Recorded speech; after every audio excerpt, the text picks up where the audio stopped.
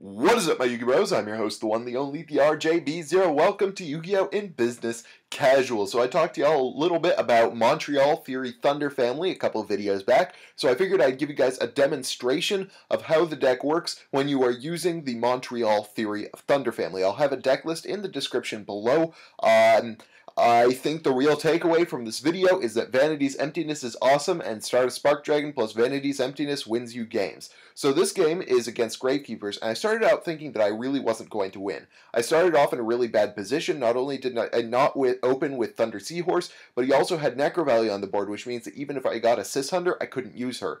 The same with recycling batteries. So I tried to Duality into an MST. I ended up getting Vylon Prism instead with the Duality because I couldn't get an MST, and I decided to do the Thunder Seahorse into two Thunder Seahorses in order to try and get the same kind of advantage that I normally would with Sishunder. So he ends up Book of Mooning the Stardust Spark Dragon that I attempt to summon with Vylon Prism, and then during his turn he MSTs my Breakthrough skill and flips Spy. I use Vanity's Emptiness, really hoping that he didn't have Imperial Tombs, and it turned out that he didn't. So the next turn I flip summoned the Stardust Spark Dragon, attempted to attack the Spy. He used Fiendish Chain on the Stardust Spark Dragon, which I then MST'd, and then chained Spark Dragon to keep the Vanity's Emptiness alive. He Dualitied into Cyber End Dragon and then scooped from there. So in this next duel, it's versus Galaxy Photons. It's super short, but it just demonstrates how ridiculously good Vanity's Emptiness is.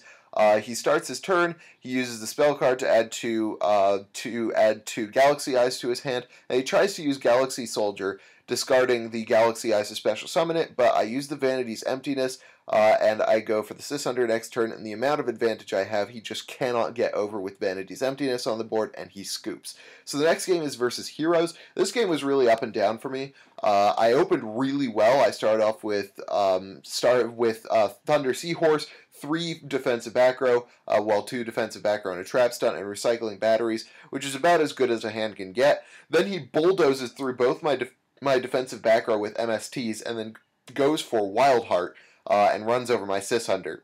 And that is kind of a major problem for me. But the next turn, I just do my Thunder family things.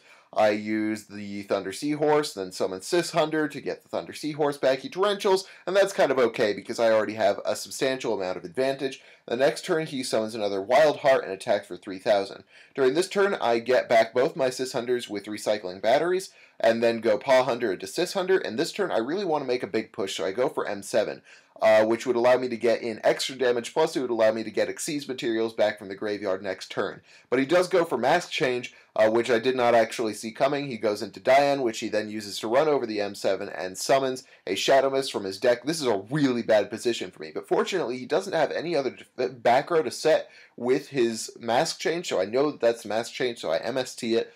And during the next turn, I go for Honor Arc, and then I take the Diane, run over the Bubble Man, because right now I don't know what he has available to him, so I don't want him to get that Shadow Mist off. I want to make sure that I'm in an extremely good position in terms of advantage before I let him get that search off of Shadow Mist. He goes into Miracle Fusion to try and run over my Arc with an Absolute Zero, which I then Compulse and then detach the Diane to keep the Arc alive. During the next turn, I feel like I've got enough advantage after I discarded Thunder Seahorse to get more Thunder Seahorses to try and run over that Shadow Mist. I summon one of the Thunder Seahorses, attack over the Shadow Mist, and I begin to start putting in damage. He tries to bring back the Shadow Mist with Call of the Haunted, but I trap stun it, and during the next turn I attempt to OTK, knowing that even if he has the Mirror Force, I have a crazy amount of advantage over him.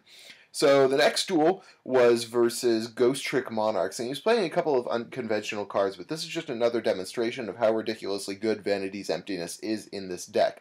I open with 2 Thunder Seahorses, which, you know, isn't ideal, but it is still pretty good, especially considering that I have Vanity's Emptiness and another defensive back row. I go for the standard Sishunder play to add the Thunder Seahorse back to my hand, and he does end up using Memory of an Adversary to try and steal my Sishunder, and then he uses the damage he takes from Memory of an Adversary to get Ghost Trick Mary to get Yangshi on the board. And during the next turn, I go for Omega, flip the Vanity's Emptiness, and attack into the Yangshi.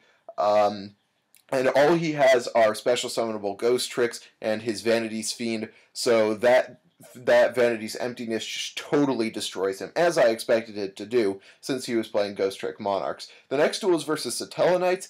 This was not a particularly good opening hand since I opened with almost exclusively monsters, and that's not something you want to do with this deck. You run a fairly low monster count so to ensure that this kind of thing doesn't happen very often, but every once in a while it did. And this duel ended up going my way because of, once again, Vanity's Emptiness. So I start doing Thunder family things. I add Mahunders to my hand with Thunder Seahorse, and then during the next turn I go for Honor Arc. I take his Gundiva.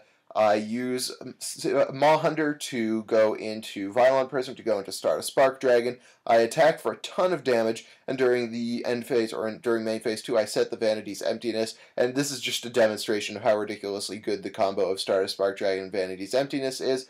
The next turn I go Thunder Seahorse into Pahunders. I attack after activating the Vanity's Emptiness. He's got the Shining Angel, but he cannot special summon with it. My final duel is with Shadows. And this is not a matchup I expected to do well with, especially considering how many monsters I opened with.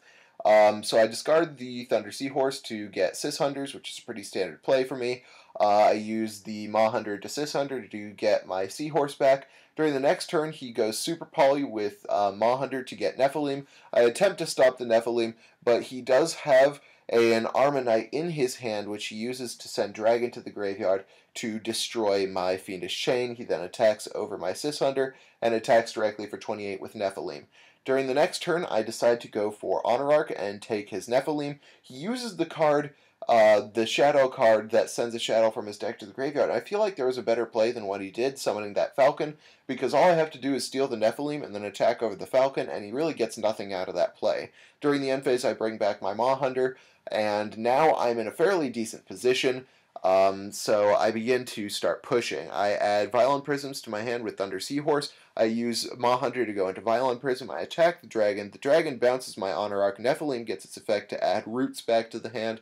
And then during the next turn, he sets the Roots and he sets the Delving Shadows, Falling the Shadows, whatever, Facing the Shadows. And then I summon Stardust Spark Dragon, go for Vylon Prism. He tries to use Shadow Roots, but I activate the Vanity's Emptiness. He sends Dragon using the Facing the Shadows to the grave to try and destroy Vanity's Emptiness, but I do have Stardust Spark Dragon, which blocks the Dragon and keeps the Vanity's Emptiness from being destroyed. I run right through for 3,500 and the game is over. So that's kind of how the Montreal theory of Thunder family works. As you saw, the stun-based cards are really important. You try to keep positive field presence until you can build up to a final Xyz or Synchro play, and try to get that lockdown with Vanity's Emptiness. So I hope you guys liked this video. If you did, hit that thumbs up button. If you didn't, let me know why in the comment section below. And of course, subscribe for more decks, discussion, analysis, and general Yu-Gi-Oh! Shenanigans. Meanwhile, thank you guys for watching. I'm your host, the RJB0, and I got a jet.